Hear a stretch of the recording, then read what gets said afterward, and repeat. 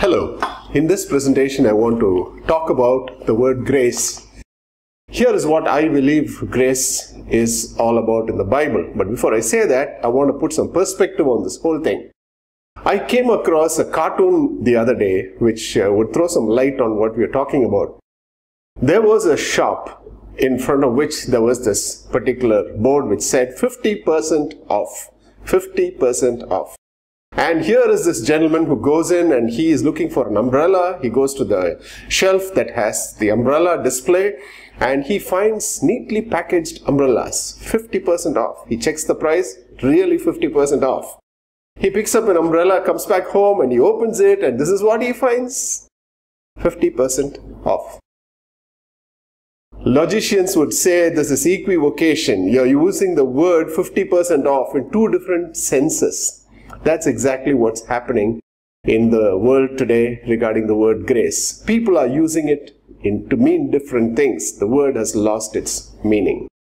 And here is what I want to bring out at this particular time. The group that's highlighting grace a lot. What are they talking about?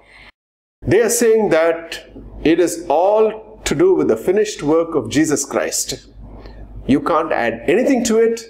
You just receive it by faith and that settles it. Do I believe it? Yes.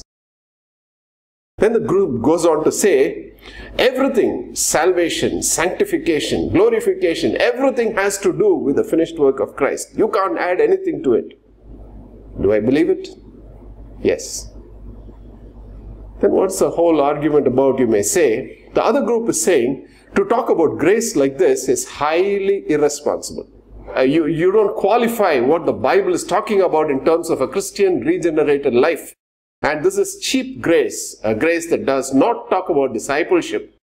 And the debate goes on and on and on and on. I think I'll state my position like this. I want to call you listeners to consider the Bible. Don't listen to me. Don't listen to preachers. Get back to this insofar as what they teach confirms with the whole counsel of God, you accept it. Otherwise, you're in trouble because the Lord Jesus himself says, narrow is the way that leads to heaven and very few will find it. Broad is the way that leads to destruction. Many travel down that. And so, here is the whole counsel of God on this matter. Shall we turn to the book of Hebrews chapter 6 verse 1. Here the writer of the book of Hebrews is talking about what the early church taught as fundamental doctrine. Early church, fundamental doctrine, you can't get closer to the Bible than this. And the list goes like this. I'm reading from Hebrews chapter 6 verse 1. Therefore, leaving the elementary teachings about the Christ, let us press on to maturity, not laying again a foundation of repentance from dead works and of faith towards God. Please note, repentance from dead works and of faith towards God. These are joined together, repentance and faith. What God has joined together, let not man, any preacher, put asunder, because what God has joined together in this is repentance from acts that lead to death and of faith towards God. Now, let's turn again to the book of Titus. And we see that in Titus chapter 2, verse 11, we see this verse, for the grace of God has appeared, bringing salvation to all men, instructing us to deny ungodliness and worldly desires and to live sensibly, righteously and godly in this present age. Note, I'm reading from Titus chapter 2 verse 11 and 12, verses 11 and 12.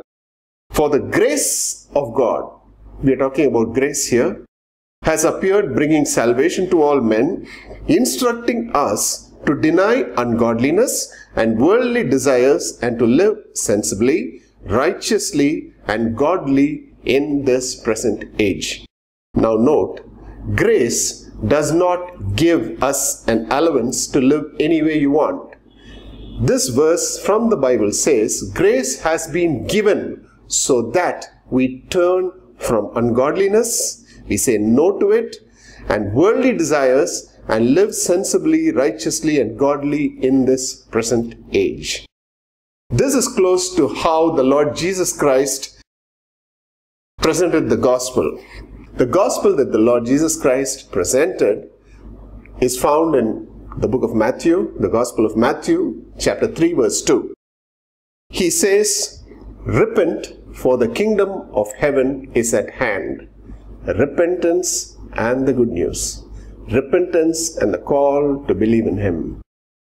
Matthew 3:2. This is the gospel that the author himself preached. The Bible says it is the word of God that will finally judge us. It is not the word of man. There will be no preacher there on Judgment Day to whom anybody can appeal. It's going to be the word of God. And the word of God is very clear that the gospel has to do with a turning away from the world and a turning towards God. And Jesus said, "Repent, for the kingdom of heaven is at hand." And again in Matthew chapter 16, verse 24, Jesus says, "If any man would come after me, let him deny himself, take up his cross daily, and follow me." This is the gospel the Lord Jesus Christ taught. And this is what is echoed in Hebrews chapter 6, verse 1, where it talks about repentance from acts that lead to death and faith towards God. And again in Titus chapter 2, verses 11 and 12, where it talks about grace being revealed so that we say no to ungodliness. The believer says no to ungodliness and worldly passions to live self-controlled, upright and godly life in this present age. And so, dear friends, this is the whole matter. The gospel is by faith. The gospel has to do with trusting God with your life, and you can't pay for it by yourself. Everything in the gospel has to be paid for by God. Then where is all the saying no to ungodliness and all of that fit in? You must understand there are three things that are happening right now which scholars tell us: salvation, sanctification, and glorification. All from this one package. You look at it, this is how it goes. We are saved from our sins. We are being saved from the power of sin in terms of practical Christian living. None of us have become like Jesus Christ.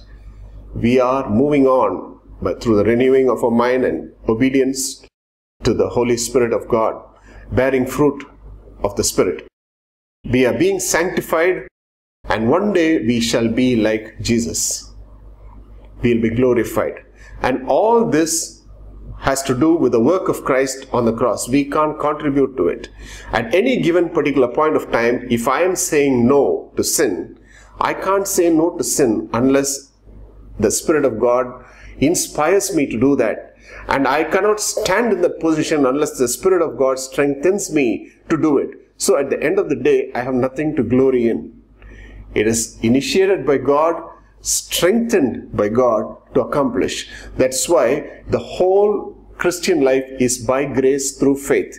Even though I may be saying no to several things, it is because I have said yes to the promptings of the Spirit of God, and I stand only because He strengthens me. There is no ground for me to boast, and one day He shall make me to be like Him.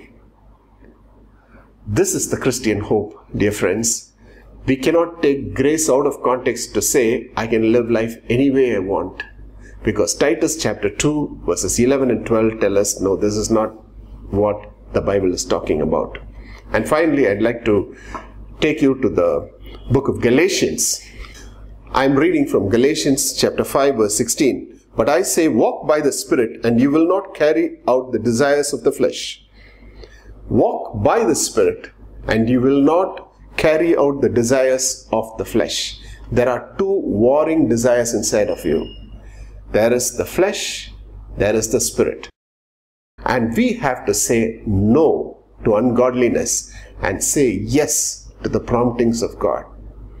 Dear people of God, Christ-like character can come only when we say yes to the Spirit of God. In this raging debate that is going on, please understand what is being passed around is not grace, but it is grace 50% off. It is grace which is truncated. It is grace that does not bear resemblance to the biblical view, and what people are holding is just half the truth. And the half-truth is always more dangerous than an outright lie, because an outright lie can be shown to be false. But a half-truth is very difficult to deal with, because there are elements of it which are true. But you have to hold together what God has put together. As it says in Hebrews chapter 6 verse 1, remember that the foundational doctrine is repentance from works that lead to death and faith in God. The church has failed, dear friends, in presenting a very, very, very different gospel from the gospel that the Lord Jesus Christ presented. Because he was very clear, Matthew chapter 3 verse 2, repent, and then a call to faith. Grace is revealed to say no to ungodliness. Grace is not a license to sin. We cannot keep our leg in both worlds. We cannot say, I will live according to the flesh and I have a free ticket to get to heaven. Dear people of God, that is never the gospel from the Bible. And this is what I humbly want to place before you. Don't believe any preacher, don't believe even me, but believe the word of God, the whole counsel of God. Not somebody who would proof text just half the gospel and try to sell you a lie. God bless you.